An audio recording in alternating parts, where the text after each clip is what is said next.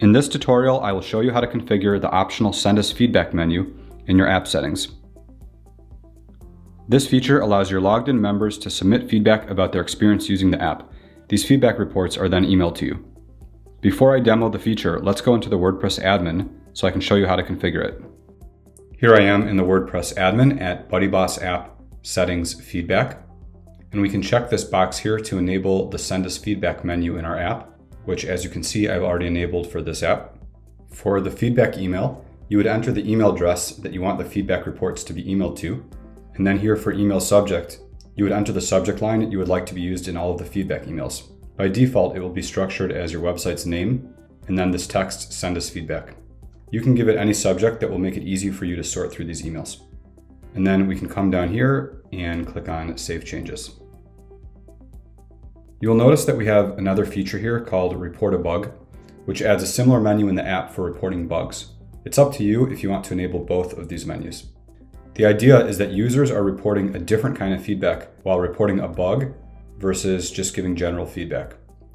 And internally, you may want to forward these emails to different people or teams within your organization.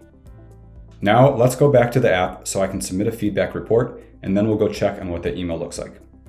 Here I am in the Send Us Feedback screen. If viewing the screen on our public demo, you will also see an email field. We use this field to collect your email when you submit feedback within our demo. But in your actual app, every logged in user has a real email associated with their account, so we are able to automatically include their email with the submission.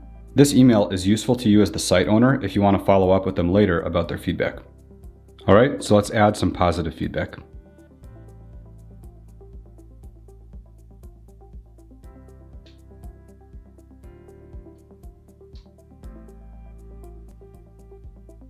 And I can also upload an image to attach to the feedback. Let's select this app screenshot that I took before. And then we'll click Send. And we can see the feedback was submitted. Now let's go view the email. So here I am as the site owner looking at the feedback email that was just sent to me. We can see the message, "This app is awesome." And we can see that our photo was attached. And then we also see some device details here to help us understand the context of the feedback. First is the app ID. This is the ID of the app that is connected to the website. We have platform, so this was reported on an iOS device. This is the version of the app that it was reported in.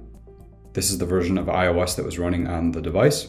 The device model was an iPhone XS, and this is the email of the logged in user who submitted the feedback. And that's it. We hope you find this feature useful as you launch your own BuddyBoss app and as you gather valuable feedback from your own users.